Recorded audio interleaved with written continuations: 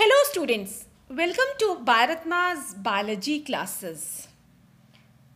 Plants are amazing in nature since they do photosynthesis.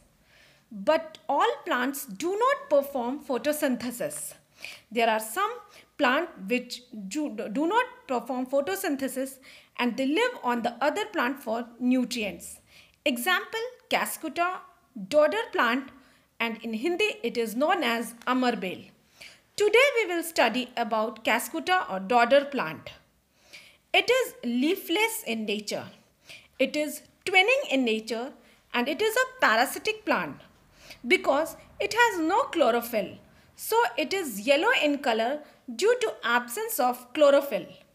If the pigment is absent, it cannot perform photosynthesis. It grows on other plant for its nutrition. So it weakens the host plant. It generally doesn't kill its host. It is very much diversified in tropical and subtropical regions of the world. It gets its nutrition from host plant. It absorbs its food through hosteria. In singular, it is known as hosterium, but in plural form, it is known as hosteria.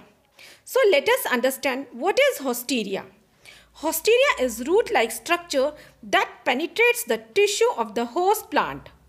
Dodder plant has slender stem which are string-like. They may be yellow, orange, pink or brown in color.